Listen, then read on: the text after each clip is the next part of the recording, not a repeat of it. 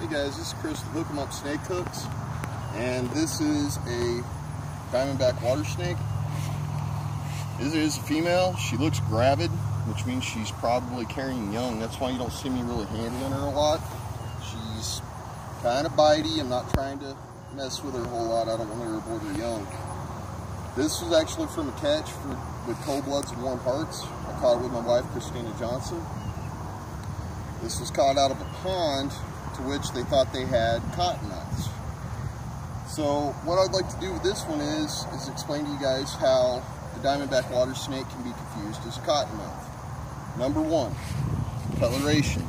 They're very much mistaken for them because they can flatten their heads out, and if you can tell the coloration is kind of a dark color from a distance, you would know that this was a diamondback water snake. Just by the head shape, you'd think, all right, well, I got a cottonmouth. Well, that's not true. And then body style also. They eat amphibians and fish and things like that in ponds. They have a really foul odor whenever they're messed with a whole lot. They'll emit a fume. Not much different than a skunk. They have a really strong smell. She's not real happy with me right now. I had to remove her because she was interfering with someone's pond right at the moment. And they have horses and things. And I'm not saying that they're aggressive to horses. Generally, they'll run away. Unlike cottonmouths, the other thing that you got to know about them is, if you can tell, she will do a little coil and she will throw a strike, but she doesn't do the big gaping mouth thing shown in defense. She only bites in defense. She thinks I'm going to hurt her, and I'm not going to. Some of the ways you could tell this is not a cottonmouth, very easily, the eyes, they're rounded and not like cats. It's really noticeable. And then their head kind of has a funny shape whenever they flatten out like that. But from a distance, it's going to look like a cottonmouth. The other differences are, she isn't shaking her tail as violently as a cottonmouth normally does. They're very, very well known for shaking their tail like a rattlesnake. I'm not saying she won't, but if you can't tell, even in a defensive posture, she's not. She's hiding her head from me. She doesn't want me to mess with her.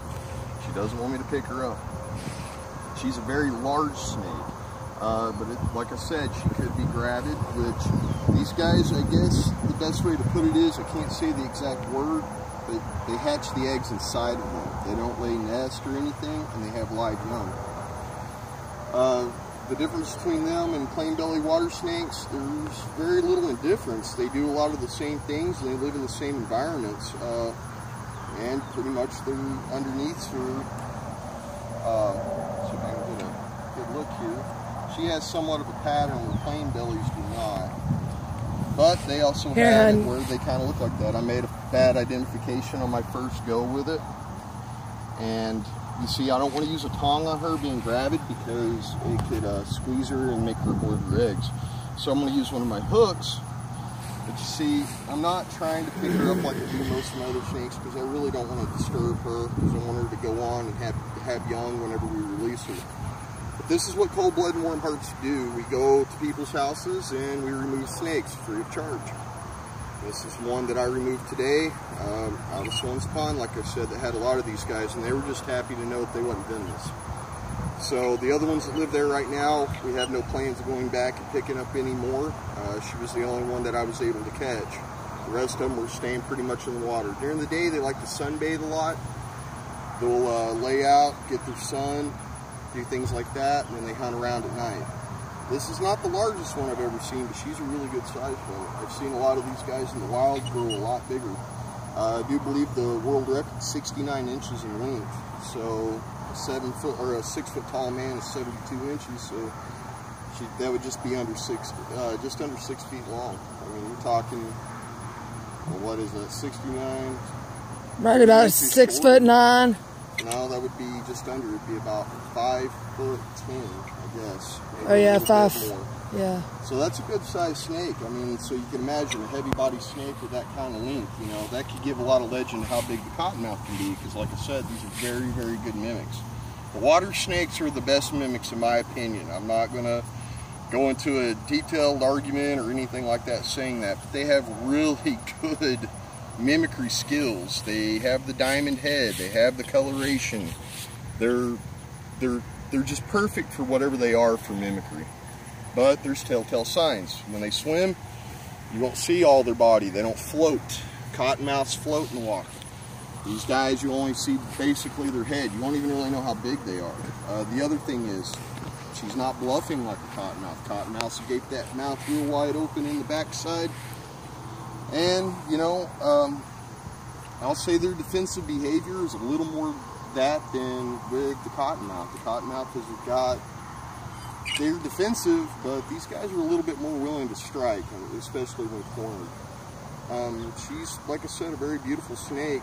They smell atrocious for the most part. I'm not gonna sugarcoat that. They smell pretty bad. I've caught quite a few Nerodia this year. That is the Latin term for a water snake, is a Nerodia. And all of her little cousins and things they're all about the same. They all smell really bad, including the cottonmouth. You can actually smell them before you run into them.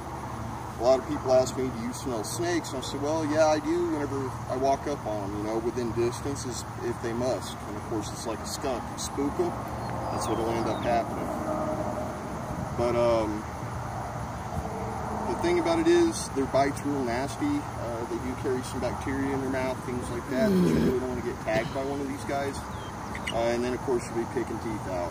So I suggest if you want to handle one of these snakes or become into this, you know, use the right equipment, things like that. You know, she's a large snake. You know, I don't want to have to mess with her, and the way she has her head tight coiled is kind of hard. You'd have to stretch her out and get her to open up for me a little bit.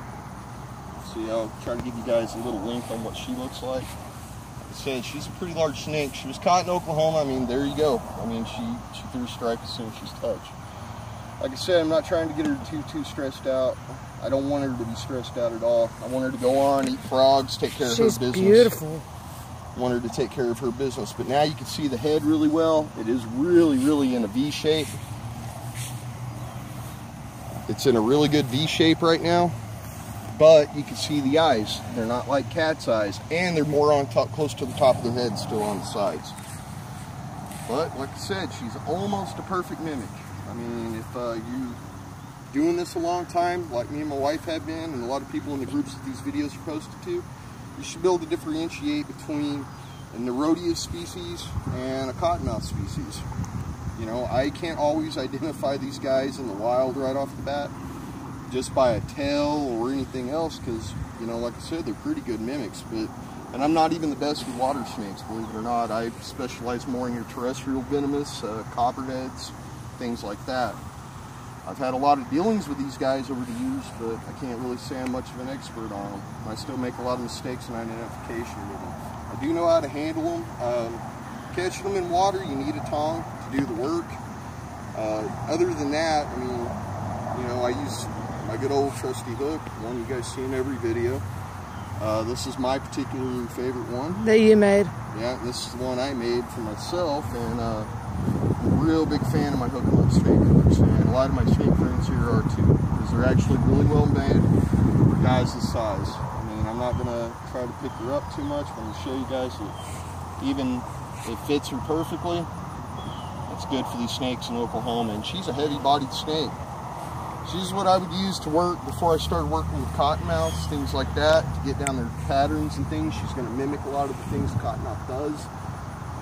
And just like with every other non-venomous snake, they have their counterpart in the venomous world. So this is how I work with snakes. I work with non-venomous snakes, build your way up to where you can handle venomous snakes. Like I said, she'll show how she is, and she's going to be very upset with me. Trying to get her to calm down a little bit so she'll be a little easier to bucket. I'm going to have to move her to her new home. But I just want to share this girl with you. Like I said, this is a joint venture with Cold Bloods and Warm Hearts. So for you guys' needs and that, I don't have the number with me right now. Look them up on Facebook. CBWH, that would be them. And give us a call if you guys ever need them removed out of your ponds or out of your yard, and there's a chance you'll either get me or some of my other really good friends that are just as good at it as I am. So, you know, there's to everyone. Happy hunting, and this is Chris once again with Hook 'em Up Snake Hooks and Cold Blood and Warm Hearts. You guys have a great day.